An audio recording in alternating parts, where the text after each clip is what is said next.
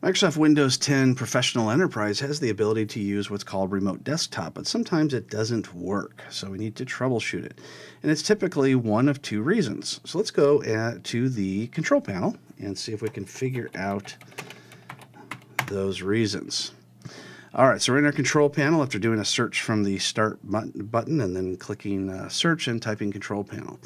And we are in our control panel under the large icons, although you might see the category icons instead. I don't prefer that. I like the large icons better. So what we're going to do is click on the System icon, and from here click on the Remote Settings. And in Remote Settings, you first of all want to make sure that the Allow Remote Connections is working.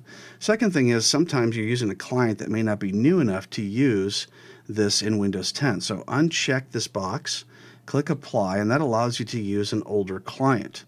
So go ahead and try it again, and if that works, that fixes your problem, then that's great.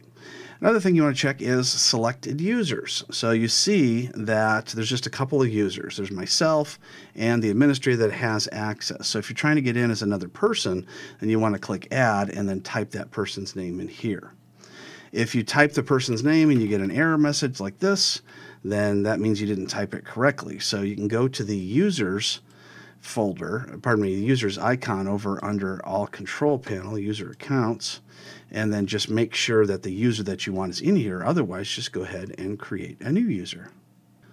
So let's go back to where we just were and take a look at the other reason it might fail. Click on Windows Firewall, and from here click on Advanced Settings. So if we click on the inbound rules, we'll see possibly why it is that this is failing. So you want to scroll all the way down to the R's, make sure it's sorted by name, until we get to Remote Desktop. Now you can see here, Remote Desktop TCP in. This is the one you want to make sure is enabled. Now in this case it is enabled, but if it looks like that, then it doesn't have the green check mark, then that means that that is not enabled and you need to do that.